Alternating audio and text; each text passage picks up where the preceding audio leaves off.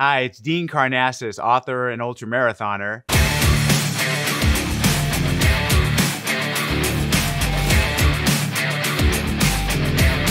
They looked at me and they said, but you're not even a runner, you're drunk. And I said, I am, but I'm still going to do it.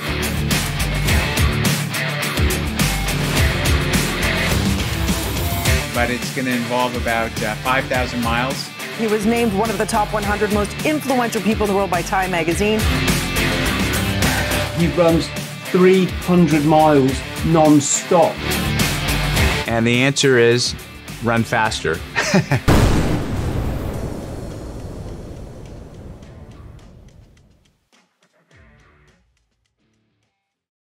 My whole life is built around attending live events, and those kind of went away. Are you getting younger? You. It looks like you get younger instead of older. I think because I haven't been traveling as much. I don't have that jet lag and fatigue of multi-day flights and travel. Yes, and we're here to talk about your wonderful career, friends at home. I'm just gonna tell you how I got to know of Dean, and Dean's probably I have no doubt sick of hearing these stories, but it's more a lesson in always believe in yourself and always dream big. But let's just give Dean's book a shout right from the start. This is Dean's latest book, A Runner's High. Absolutely thoroughly recommended, and we'll put a link below. But here's the thing. There was I think I just started my writing career about 2008, might have been 2010. And I got a Facebook message from my friend Jim. And he said, Chris, check out this guy. And up until that point, Dean, I had, I'd been in the Marines. So it was quite challenging stuff that you do in the British Marines. But the hardest thing I think that I ever did was run a marathon. And because I didn't let myself walk any of it, I managed to just get in under the 4 hour barrier. And as I say, I thought it was like the hardest thing I've ever done. And I genuinely believed if you ran one step more than a marathon, you just drop down dead. I mean, this is how it was back then. And so I'm checking out this Facebook page that Jim sent me, and it's your page, Dean. And there's this guy. He doesn't just like run a marathon. He runs 300 miles non-stop. And I thought, I want to do that. Okay. Not 300, although I did manage 200, probably not in the times that Dean would do it in, but I ran 200 miles in 6 days, and I ran the length of the country in 36 days, so 1,000 miles. But I remember immediately, Dean, I grabbed a copy of your book, I read it, I loved it. And yeah, like I say, I thought, I want to do that. And off the back of it, now I've probably run, I literally run every day because I love it so much. So thank you. Well, I mean, I appreciate the thanks. And I think people read that book and they do one of two things. They either say, I'm never going to do anything like this. Or like you said, God, I want to try this. So I think my book just kind of opened people's eyes to, what's possible. And you certainly, you drink the proverbial Kool-Aid, if you will. But it's good to have, spend some footsteps alongside you. Yes. And there was one thing, if I remember rightly from your first book, it was a long time ago I read it, but were you not in a bar celebrating your birthday with your mates, and then you just said, screw this, I don't want it, my life's not going the way I want, and you just went running? Yeah, I mean, I was drunk on my 30th birthday, and at midnight I I said, I'm leaving the pub. And they said, where are you going? Like, the night's young. Let's have another round of tequila to celebrate. And I said, no, I'm gonna run 30 miles to celebrate instead. And they looked at me and they said, but you're not even a runner. You're drunk. And I said, I am, but I'm still gonna do it. And I walked out of the bar, and I'll never forget. I didn't even own running gear, but I had on these comfortable silk underwear, like these silk boxer shorts. So I peeled off my pants and threw them down the alleyway, and just started stumbling off into the night, heading south, knowing there was a town called Half Moon Bay that was 30 miles away, and that's where I set my sights upon Half Moon Bay. Was that the same night you ordered a pizza, or was that a different? It's a different night, but food is always a major theme in the middle of the night, as any ultra runner knows. Yes, and that's a whole interesting thing. And I think all of us, as we're getting older, we're trying to refine our act, which is, I think it's good credit to our generation. Everyone seems to go more and more plant-based. And I remember what I took from ULTRAmarathon Man, again, folks, link below, it was that just eat anything on an ultra, just cram it down your face, get some calories in. If you can stomach it, then it's fine. And then it's more questioning as you get older. Actually, should I just be shoving anything in my body? Am I on the money, Dean, there? So much so. I go back and look at the book, and in fact, I think I put a food log at the back, and it's just repulsive. It's just, I just thought sheer calories, just get in as many calories as you can, and, kind of fuel the engine with junk. And that has changed dramatically. And maybe it's a function of age, maybe it's a function of the sophistication of the sport. The sport has really grown up. When I first got into it back in the early 90s, I didn't know what I was doing. I mean, I didn't even know what a training block was. I was surfing as much as I was running. I didn't take it seriously. And nowadays it's much more refined. So I think that we've all evolved. And to your point, I'm more interested now in longevity and and showing up. And to me, that means optimizing everything that I do to be the best animal I can. And certainly putting that kind of junk food in my mouth is not going to help me. Have you struggled at all with sort of diet or alcohol, or I know I think in your book you stopped drinking from a young age. Was that right? But yeah, I mean, after that drunken foray on my 30th birthday, I said, I kind of saw the writing on the wall. I said, do you want to turn 50 and be, bald and overweight and, and miserable, or do you want to choose a different path through life? And I chose that different path. And so I cleaned up my diet tremendously. And like you, because I mean, you're a serviceman and an athlete, we're very disciplined. So I pretty much just wrote a list of acceptable foods and unacceptable foods. And, the acceptable foods were, all the things that are kind of in vogue eating now, which is mainly plants and things that grow, and you can pick from a tree or dig from the earth or catch with your hands.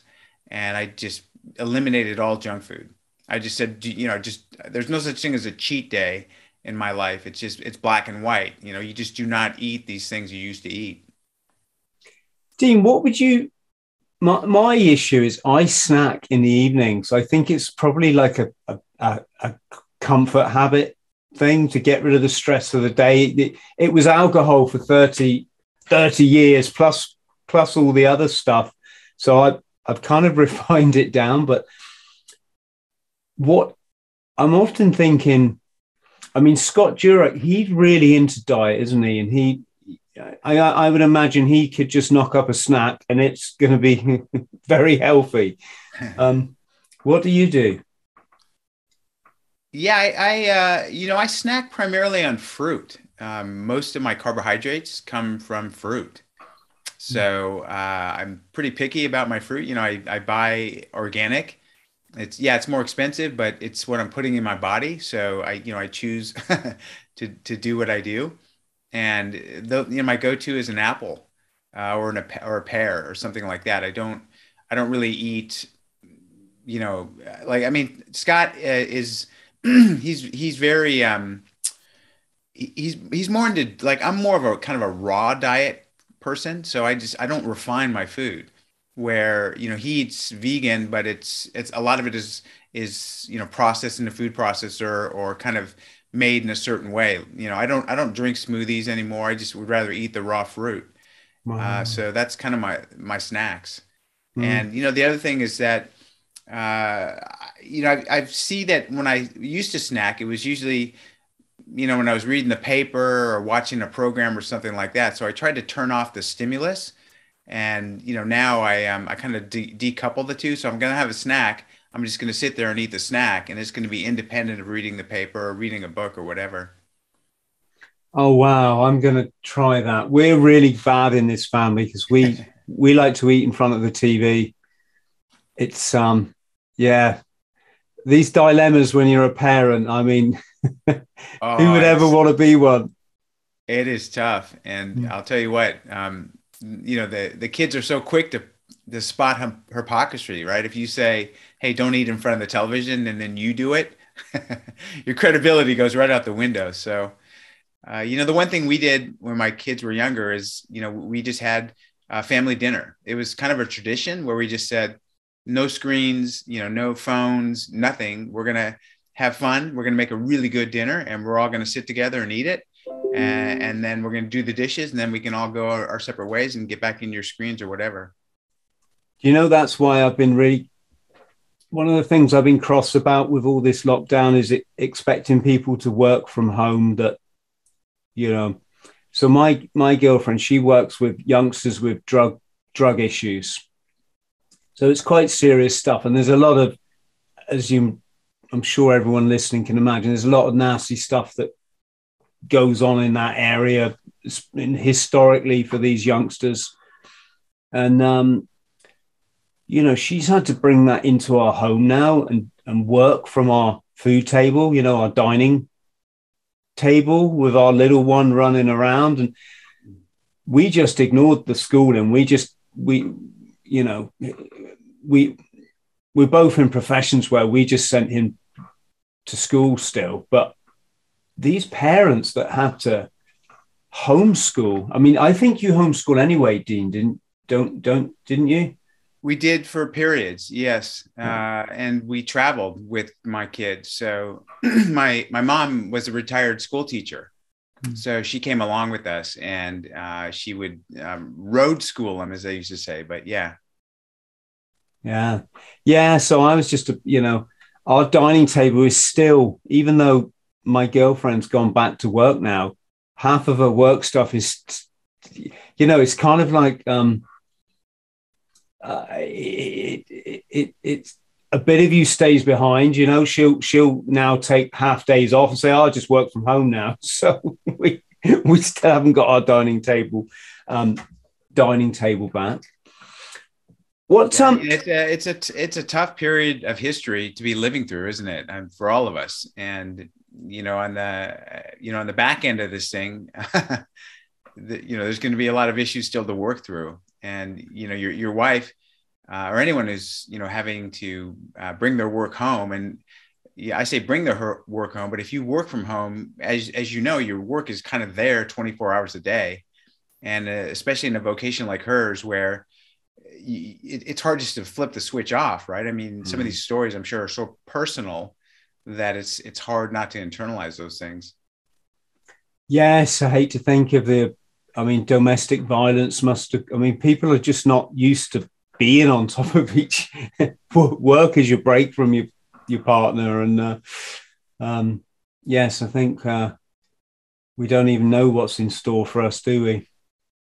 Well, I think on the flip side, more people have discovered the outdoors because of the pandemic, and so at least here where I live in California, trails where I used to see one or two people a day when I was running on them now are like filled with people, and I think that's a really healthy thing. I think that when you get outdoors, you appreciate the environment more, and you're more environmentally conscious as a result. I think that it's healthy. I don't know if you've been tracking on the rise of the quote unquote the metaverse, but personally, I prefer the real verse. Like, Yeah. I had this guy telling me, yeah, I mean, look, the trees look so real in the metaverse, and listen to those birds. They almost sound like real birds. I'm like, buddy, just walk outside and listen to the real birds. You don't need to put on a headset and be in the metaverse. So I think spending too much time, in this digital world is not so healthy. No, it's also, I mean, in California, when you're out running and someone runs the other way, do you say hello to each other? Most people do, or at least nod or acknowledge. Mm. That's had a real effect in the UK, I think. I think everyone's just, the whole way society's been has made everyone so self-conscious that people will run down with their head down, and everyone on their way to work, they're just staring at the screen, and you run by, and it almost makes me quite cross, Dean. This is our, this is our children's lives that we're just destroying. Yes. Sorry, going on. Yeah, I know. I mean, we're two old farts talking about the problems of the world, but I guess as you age, your perspective on your worldview changes as well. And there's certainly a lot of things culturally we could talk about that are not going right, both in the UK and here in the US. But one thing that we've really got wrong here that rarely gets discussed is that we're the most age segregated country on earth. And to me, that's really unhealthy. I'm Greek. And when I go back to Greece, you see multi-generations of families living together, or at least nearby. And, on the weekends when you go to a park, there's kids running around, there's their parents, there's teenagers, there's, the grandparents. It's ages, it's the whole generation. And it just has I think that's good for everyone. It's good for the young people and for the old people. So that's one thing in America that is, to me, is really very unhealthy, is that we're so segregated when it comes to putting people together of different ages. There's a lot of talk about, being more racially non-segregated, but as far as age, that still is a topic you don't hear a lot about. And I think that's going to become more and more a topic of conversation moving forward. Yeah. Have you had the frappe coffee in Greece? I hate it. Oh, really? I like the little black traditional Greek coffee. It's like a really strong espresso. Yeah. Yeah. I drove to India once from Norway. I drove a bus to India and back. And all right, we got to unpack that one a little bit, but go ahead. Yeah, well, we were doing volunteer. Well, we were volunteers. I'd just been working in Africa with street children, and this organization asked me if I would drive a bus of journalists to India and back so we could write articles about people living in poverty, communities in poverty. When we got to Greece, we all became addicted to these frappe coffees. And then I found out it's only Nescafe spooned into this shaker, and you froth it up. But one night we parked at the Acropolis, and so we all grabbed our sleeping bags and we all went and slept on the. It's like a bit of a Rocky Mountain sort of thing going on there, isn't there? Mm. We all slept out on the rocks one night, and in the morning when we woke up, there were these little snakes all around us that had come out on the rocks to warm up. What year was that? I'm curious. That was the millennium.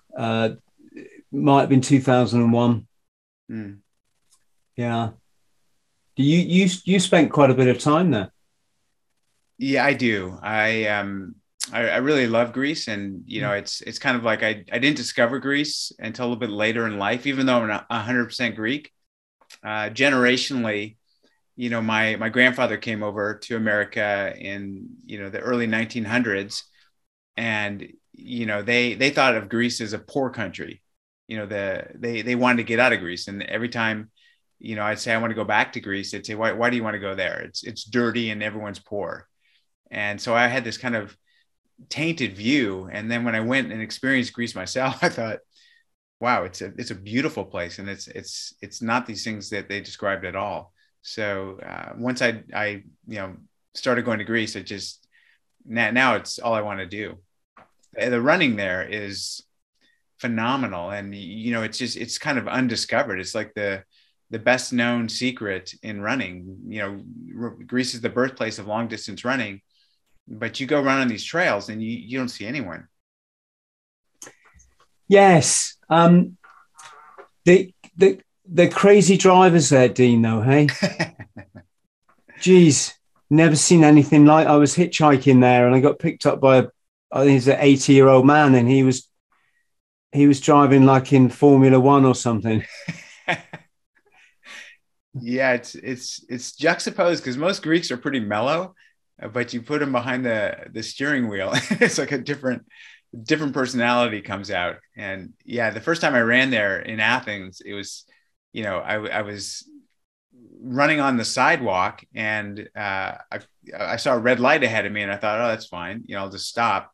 And all the motorcyclists, to get around the red light, just drive up onto the sidewalk. All of a sudden I see 15 motorcycles, tearing my way. So I've gotten used to the Greek driving.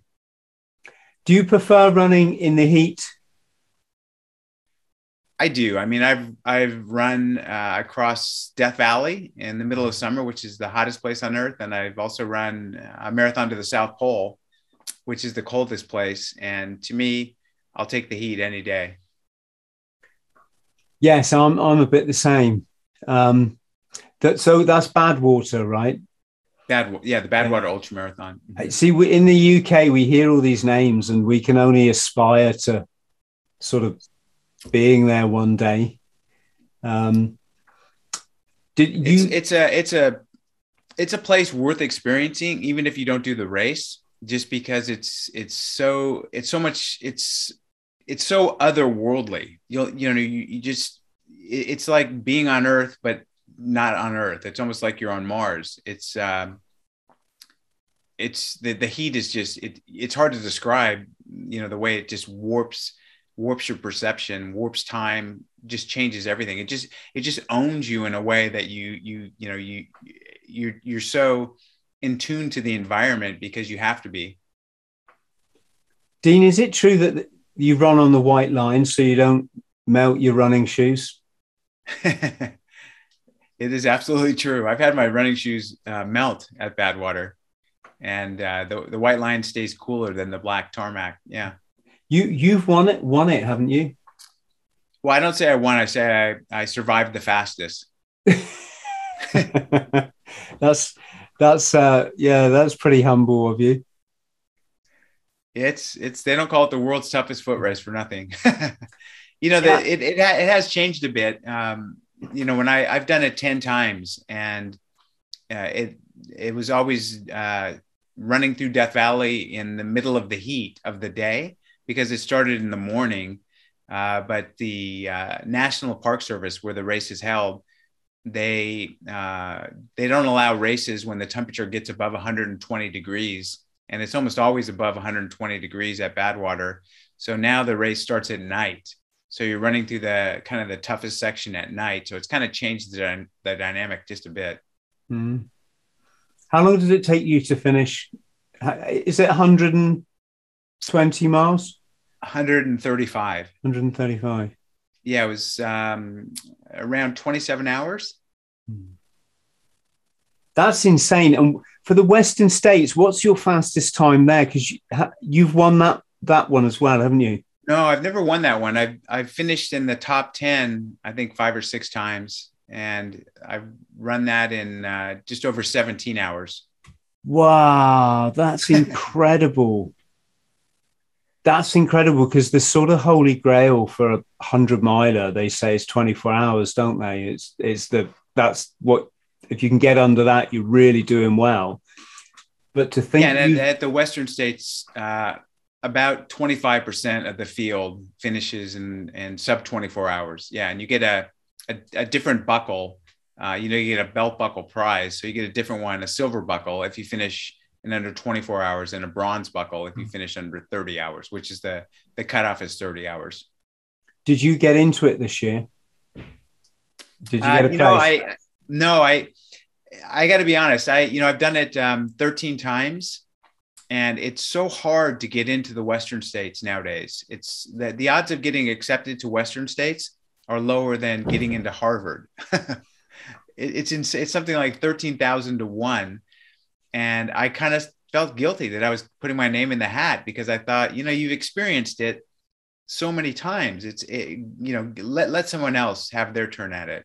So I'm going to go and support the race like I have the last couple of years, and potentially pay someone so help them get to the finish line. But I think when I turn 60, I'm going to do it again, just because it's kind of a milestone.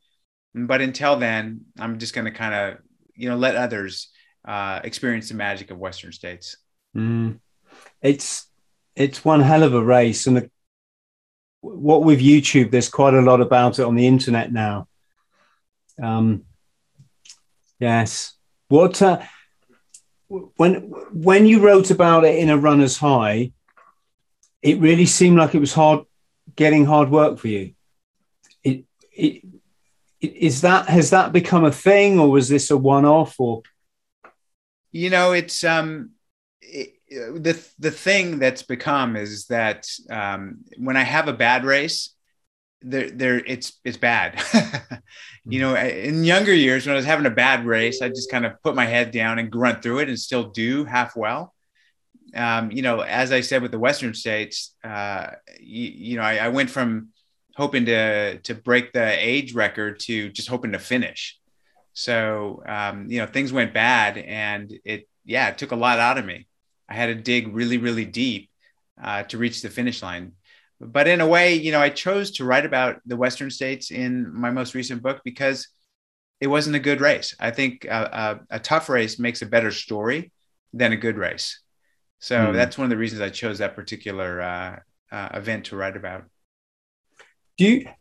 Would you say you've significantly lost, I don't know what we're going to call this, strength or conditioning as you got older? Or because I'm 52 now, and I honestly feel fitter than I've ever been. But then again, I was never a competitive runner when I was young, like you were.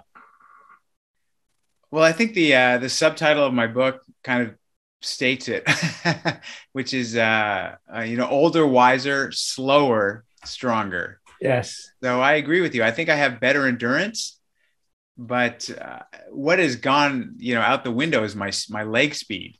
I have to work twice as hard, to keep up the same pace that used to come easy to me. So I've really noticed my speed is what's compromised as I've gotten older, but not so much my strength or my endurance. Do you think the sport's changed since you started out? Oh, very much so. Like I said, in the early 90s, when I got into it, there weren't a lot of trainers around. There wasn't any information on the quote internet. You could do research. So you just kind of threw yourself into these things and kind of learned as an experiment of one. And now everything is so quantified. I mean, people train, and I know people when they run, their run on a daily basis has got to be about something. They can't just run for the joy of running, and they've got to, stay on their schedule, on what their coaches or their trainers outlined. We're obviously tracking every micro step we take, every breath we take, every heartbeat, the rhythms between our heartbeats. So it's changed so much. And, the level of competition is increased incredibly as well. There are decorated collegiate athletes and, Olympic qualifiers that are running ultra marathons, and, they're crushing it. So it really has changed a lot. I think one of the most interesting dynamics is the new records that are being set. They're incremental gains on old records. So they're not just smashing old records. And I think it speaks a lot about the resilience and the toughness of racers of bygone days, that for them to be able to run those times now that are, are being surpassed, but not remarkably surpassed. I think that speaks a lot to, how runners have maybe softened up a bit over the years. Yes, there's one thing that sort of, I wouldn't say it doesn't bug me, but when I wrote, where is it? So I wrote my runner's book. There you go. We have something in common. State of mind. And I think I open it by saying, if you want to find a book about calories and hill sprints and laps, and this isn't the book. This is not the book for you. What was I going to say? I've completely forgotten. Oh, yeah. I try to get across to people there's the elitism in sports like this doesn't. It puts so many people off from wanting to give it a go. If you watch the UK media, you'd think that running a half marathon was like the hardest thing in the world. It's only for the privileged elite. You got to have the gym. And I'm like, oh, come on, why are you saying this stuff? It's just to put an old pair of trainers on. Don't have to be good. I don't even carry one of these water bottles that everyone seems to, certainly not on a short, like a half marathon distance or something. And I don't know, how do you get that in America, this sort of elitism that people who run ultras want to be held in this kind of esteem?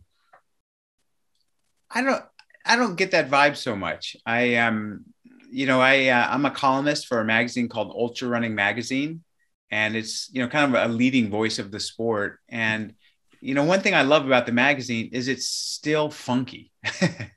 It's not super ripped people, with their shirts off, in record-breaking times. There are pictures of people with body types you would never suspect to be running an ultra marathon, and they're smiling. They're picture of people running with their dogs. So the magazine has tried to keep ultramarathoning approachable. And that's one thing I really advocate, is to get away from what you just described. I think that it can be off-putting and intimidating for people. Running itself is intimidating enough, let alone, having the media saying, wow, this is only for the most elite of the elite. So, one thing I also advocate for is longer cutoff times in these races. Any race I'm involved with, I have really liberal cutoff times, because some of these races, like the Western states, for someone, they're so intimidated by the idea. Like I would never be able to run 100 miles in under 30 hours. I'm not going to enter because I'll never be able to finish in that long. So I say, for these 100-mile races, let's have a 48-hour, let's have a 2-day cutoff. So people that think I can never do it can get into it and actually have a go at it. So that's one thing that I promote, and I hope you do the same. Yes. I can remember when I was about 35, Dean, and I had somebody then trying to talk me out of running. They were saying, you're too old. You're going to hurt yourself. You're too old. One thing that I don't do anymore, I don't have any Strava or any app on my phone anymore. I don't know how you feel about this, but when I was running 200 miles, I gave up last Christmas, not this one just gone, but the one before, to run 200 miles around a running track for Christmas. And I remember people were messaging me, goes, Chris, what's your Strava? And I just thought, like, I don't want to share that with you. I'm not hiding anything. It's just, running's a personal thing for me. It's not. And now I just think when your mind is on that thing, you're not being as spiritual as you can be. And I just love running. I couldn't agree with you more. I mean, I always say to people, running is worthwhile in itself. Just the act of running, and in viewing running to me as play. It's adult play. I like to go play on a trail, and yeah, I'm in my 50s, but it's rejuvenating and it keeps me young. So, once in a while I'll quantify a workout, and very, very infrequently I'll share it. And I get the same thing, like, oh, tell me what's your Strava address and this and that. And I just say, I don't even, I don't have a public Strava. Like, I don't want to get into that rabbit hole because it takes away the joy of running, just as you said. Yes. And do you listen to music, Dean, when you run? I don't. I half the time I listen to audiobooks. So Mm. sometimes when I do what are called LSD training, so long, slow distance, I'll listen to an audiobook because, when you're training for 6 or 8 hours a day, sometimes you don't have that much time to read. And I love to read. So I think I have more than 500 books on my audiobook playlist now. And I listen to maybe 3 or 4 books a month. Yeah, I like listening to running audiobooks when I'm running. Is that maybe I'm a glutton for punishment? No, I enjoy that as well. In fact, I mean, because you're UK based, I can say this. I was not too happy with the narrator of my most recent book, A Runner's High, in the US. And I was going to do the narration myself, but it was right in the midst of COVID, so all the recording studios were shut down.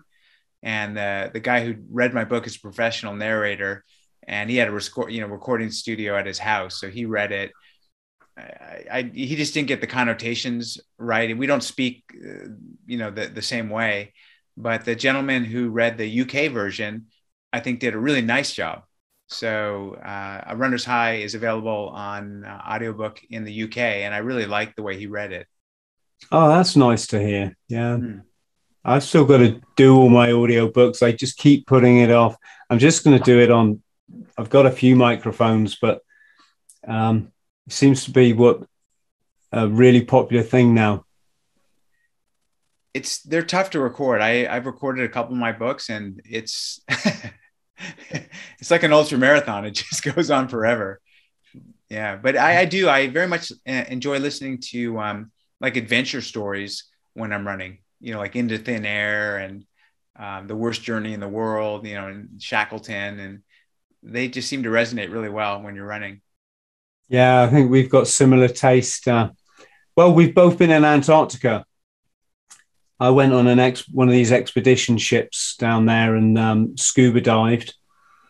Had I in hindsight, I would have asked them if they could set me up for a marathon like yourself, but I was too engrossed in the scuba diving at the time. So yeah, I've been to the exterior as well, like which you just described, and it's very different than going to the South Pole. So the interior of Antarctica is a very different experience than the coastline. yes, I bet. I mean, it's a fascinating continent. I never believed I would have had such a wonderful experience down there. I thought it was going to be barren and boring and a few penguins, and oh my God, how wrong was I? I agree with you. It's an amazing place. I'm so happy to have visited a couple of times. I look forward to going back as well. And Dean, probably get fed up with being asked this, but what's next for you? Well, I'm planning a big adventure that's been pushed back because of COVID, but I'll tell you, it involves two places on Earth that are the most extreme. And I don't want to tell you what it is, because I don't like saying what I'm going to do next until I've actually done it. I'd rather talk about what I just did than what I'm going to do. But it's going to involve about 5,000 miles of running, and also paddling across a bit of ocean, about 800 miles of ocean, to complete this trek. And it hopefully was going to happen at the beginning of 2023. I wish you luck with that. It sounds Yeah. It Oh sounds man. hairy. Yeah, no, I think I'd love to have you crew for me because I think you just love everything about this. Yeah. Yeah, well, feel free to invite me. I don't know if they'll let me travel because I haven't gone along with any of this stuff, but we'll see. Yeah, yeah, I mean, traveling these days, we could spend a whole podcast about that, but I've had all this stuff more than I ever wanted to, but I did just because they don't let you board an airplane for an international flight unless you show Mhm. them all the proofs of all the needle sticks you got, all your jabs. And that was the main reason I did it, just because I want to be able to travel. Yeah. But one final question for you, Dean. Do you? I was going to say, do you run every day? But what I really mean is, do you still sort of hop out of bed looking forward to going for a run? I'm still pretty self-motivated. Yeah, I am. I I don't run every day. I probably run 5 or 6 days a week, but I never run the same route twice. And I'm blessed where I live because I have access to great open spaces right out my front door. So I can run on a different trail every day, and I can run 300 or 400 miles on these trails, literally, all the way up to Seattle from my house in Northern California. So I still look Wow. forward to it. It's still I look forward to it more now than I did pre-COVID because now it's kind of like I need it. I really need it. Yes. Yes. It's Do you mentioned one thing in your book, the post ultra come down? Is that has that been a big thing for you, or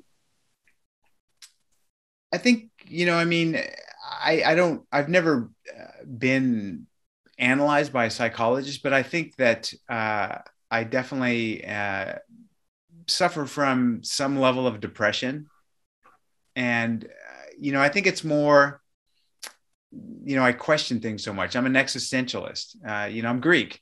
So I kind of sometimes, question the meaning of existence. And, if you ponder that question for too long, it's always going to leave you in a kind of a quandary psychologically.